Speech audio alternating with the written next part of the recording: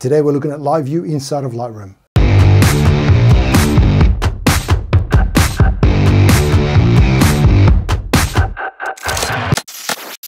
Hey everyone, welcome back to another video. Today I'm going to show you how to use live view within Lightroom while you're shooting tethered. This is something that you guys have asked, and so I'm making this video. Now this is something that has been available within Capture One, I think since the beginning of the product, so certainly since I've been using it, and so it's really exciting to have this capability now within Lightroom. And for myself, that was one of the main differences between Capture One and Lightroom that pushed me over into Capture One. But Lightroom is slowly introducing new features into Lightroom to make the gap between the two applications much smaller. All right, so I'm gonna try and make this quick because I know that you guys wanna get into the guts of it. So I'm gonna build a small setup over here. I'll put some products in there. We'll tether up to a computer and I'll show you how this works. All right, so here is the setup. I've got my 5D Mark IV here, and as you can see, it's tethered to the computer. The subject is going to be that Sharpie pen over there, and I'm just using this LED panel here to illuminate it. I've got a little bit of diffusion on there. Not that it matters, it's not a real shoot. Incidentally, this LED panel is actually a DIY one. I made that a few weeks back and it's been absolutely brilliant. And it's about 1/3 the cost of what it would take to buy it. It's 3 feet by 1 feet. So if you want me to make a video on how to make one of those, if you need one, let me know in the comment section below and I'll make a video. So now I'm going to walk over to the computer, and I've just started a tethered session as you normally would, and you can tell that it's a tethered session because you've got the bar down the bottom here, so you can, this floating bar over here. So from here I can actually shoot off a photograph in here, and you can see that the photo comes through. Okay, so but the thing is that this is the new feature that I want to talk about. It's this little live button over here. So if you can see that, you're going to click on that, okay, and that's it. That's how easy it is to use it. You can now see everything that the camera can see. And the purpose really of this, or the way that I use it, is really to set up my product placement, how I'm going to align the products. It's the setup of the shot, if you like. I'm not worried too much about lighting at this stage because primarily I want to just get the product looking right in the right position first off. So as you can see, I'm going to move this around and you can actually see that it's live.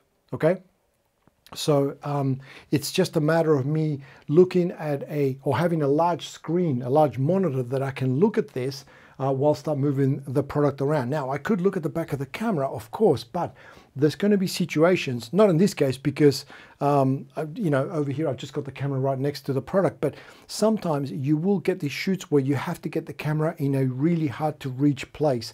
So you're not going to be able to walk up to the back of the camera to see the LCD. So this is absolutely critical, and it's something we've had in Capture One for since the beginning, I think. But it's really nice to be able to have that in Lightroom now, so that if you want to just stay in the Adobe platform of products, then this is one of the reasons that maybe you don't need Capture One. So it's really that easy. That's all I'm going to show you really in here, apart from the fact that you've seen this before, that you can change all the different settings from here as well. So you can make the you know, you can make the image brighter, you can make it darker by changing things like f-stop, you can change the aperture, the white balance, all that sort of stuff. So that's it. Now if you do want to see a video on how to shoot tethered with Lightroom, I'll just link that to up above, so you should be able to just click on that and it'll take you to that video. But that's it for this video. If you've got any questions, again, leave them in the comment section below. I'll be happy to get back to you.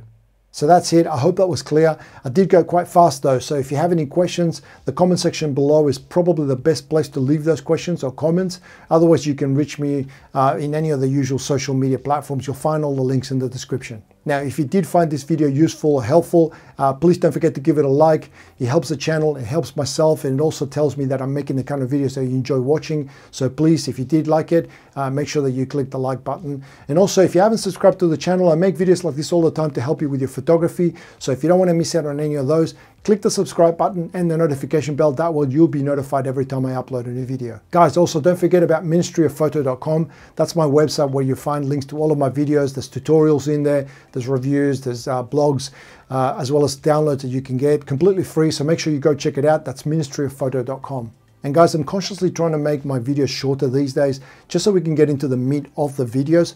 So if you find that they're getting a little bit too short, please let me know. Otherwise, I'll keep trying to compress them as much as I can, just to give you the information that you're after. So that's it for this video. Again, I hope you found it useful. And if you have any questions, leave them in the comment section below. I want to thank you for watching, and I'll see you in the next video.